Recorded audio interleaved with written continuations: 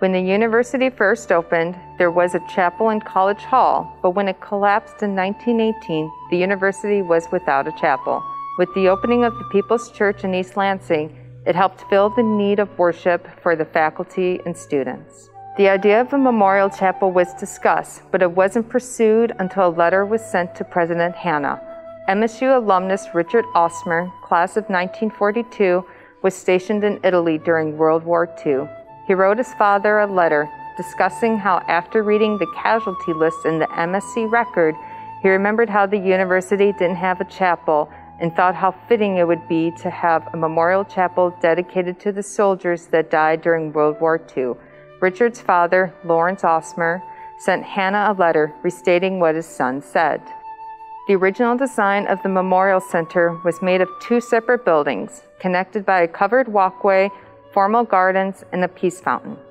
The original location was supposed to be on the high ground just east of the Beale Botanical Gardens, where the library is now. The location and design of the Memorial Center changed due to funding. The center was being funded entirely through alumni donations, but unfortunately, the Alumni Advisory Council knew they'd be short of reaching their goal. The council made a unanimous decision to just build a chapel and put the International Center on hold. Since the International Center was now on hold, the design of the chapel needed to be changed since it would now be a standalone building. The location was changed to the north bank of the Red Cedar River across from Shaw Hall to help architect Ralph Calder added a small tower to the back side of the chapel. The chapel was dedicated on June 7, 1952. This day is significant because it was Alumni Day / commencement. MSU alumni returned to campus to meet up with former classmates, partake in activities, and celebrate the newly graduated students. The chapel has a wonderful history, and the walls tell us volumes about the history of both the chapel and MSU. Students come to MSU, they have a wonderful experience. They leave, go into all walks of life. The names that we see represent those who died for our country. Inside the chapel's narthex, above the entrance to the nave, is a sign that reads, "These names represent those who died in the armed forces." The walls are engraved with the 589 names and dates of the men and women that died. And we're former MSU students, so those walls are very significant. 1861 marks the earliest when the first graduating class left to fight in the Civil War. The most recent names are from 2005.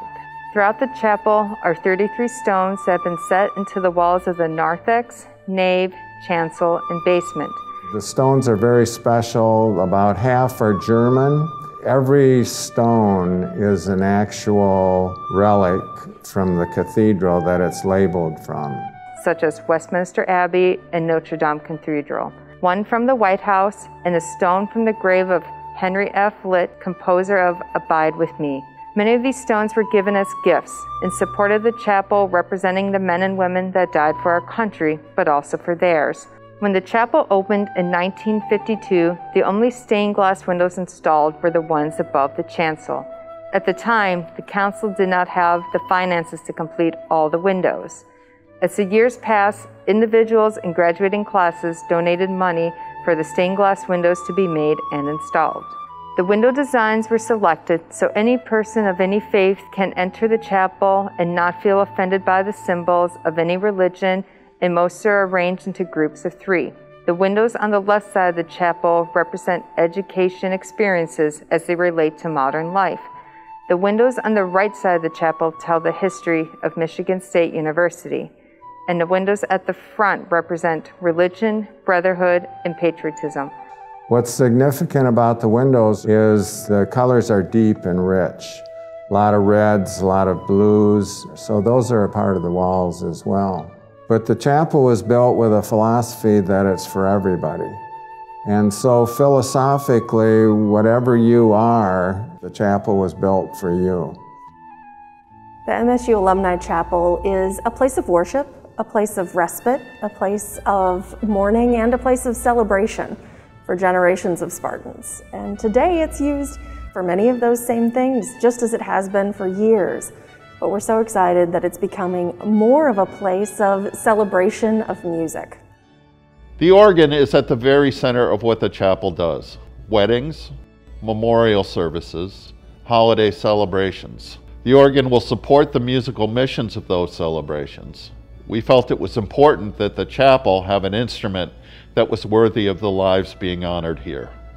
Unfortunately, the old organ had fallen into disrepair. Dick and Mary Jane Northrup became concerned that the organ could no longer fulfill its purpose. They were central in the early fundraising for the project. When we decided that replacement was our only option, we shared our ideas with Ed and Wanda Eichler, and with their vision, solidified the design of the new instrument. We like to say storied past, inspired future. We definitely see the chapel as a cornerstone of the MSU experience. It's a place that they can always come back to and reconnect with that feeling of being a Spartan. So it's a wonderful place while people are here on campus, but it continues to provide that legacy that really is an important part of our future. The organ is being built by Letourneau Organs in St. Hyacinthe, Quebec, Canada. They have built instruments all over the world. The organ they have designed for us is as unique as it is beautiful. It will be perfectly voiced for the room, and the specifications will allow it to go play any and all organ literature brilliantly. When we started to formulate ideas for the organ, we also thought about getting more use out of the chapel. We began to envision the front of the chapel being redesigned as a multi-purpose platform that could easily function as a worship space, a lecture hall, or a recital hall for concerts. So what you are seeing now at the front of the chapel is the outcome of that planning. It'll be a versatile space that meets a variety of needs. I think for a lot of students, they remember so much those 4 precious years that they spend on campus. And the chapel can be just one small part of that. It can really be a place where they can get a break from the hustle and bustle of campus, the pressure of their classes, and that's such a precious commodity in our busy world. The chapel is just a wonderful resource and part of the MSU legacy. Everyone should take a moment to come within its doors and reflect on their time here, as well as all of the Spartans who've come before them and will come after them.